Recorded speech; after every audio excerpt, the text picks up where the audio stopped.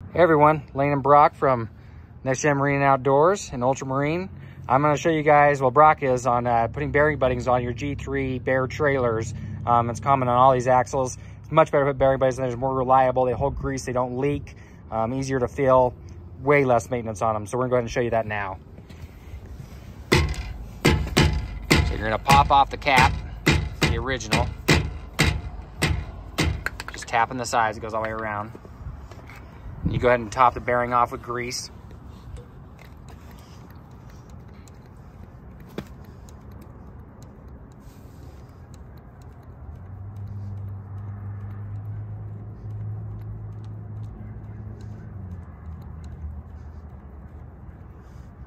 And fill it up, you'll see it coming out the rim there a little bit, okay? Then you're gonna pop off the old grease dirt. They are just press fits in. They are just press fits, so we use a pair of dikes and pop them out.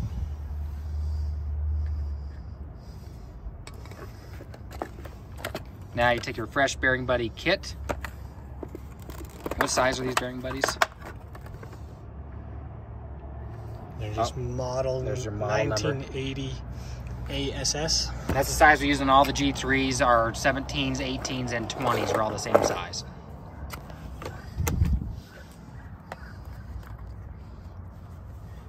I like to put a little bit of retaining compound on them just for an extra stick in case of just for any type of reason. So the retaining fluid, that was like Loctite 609. Just around the ring. You can see how he's doing that there.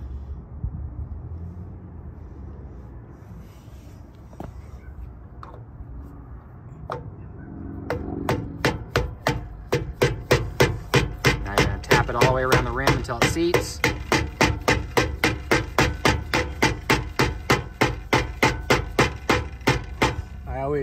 I always grab it, make sure it won't spin, won't pull off, and just grab your rag and wipe away any residue.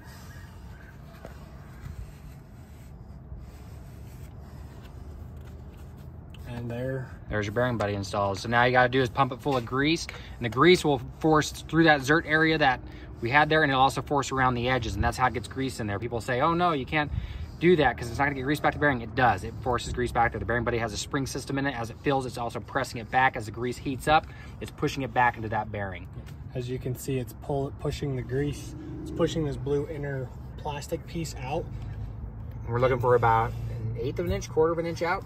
And as you, first time you fill it, you got to wobble it around. That's going to let the air out. You see how that sunk back in?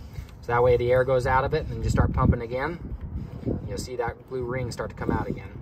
So about 1/8 of an inch. Wobble it again, find any air bubbles.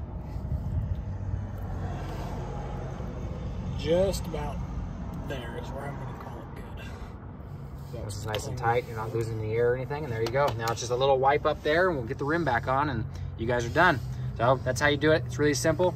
Lane and Brock, Next Gen Marine Outdoors, and also Ultramarine Performance in Idaho Falls. If you're in the Idaho Falls area, we have G3s in stock and on the way, 20s, 18s, 17s, anglers, all sorts of G3s. So give us a call if you have any questions if you're in Idaho Falls. Thanks.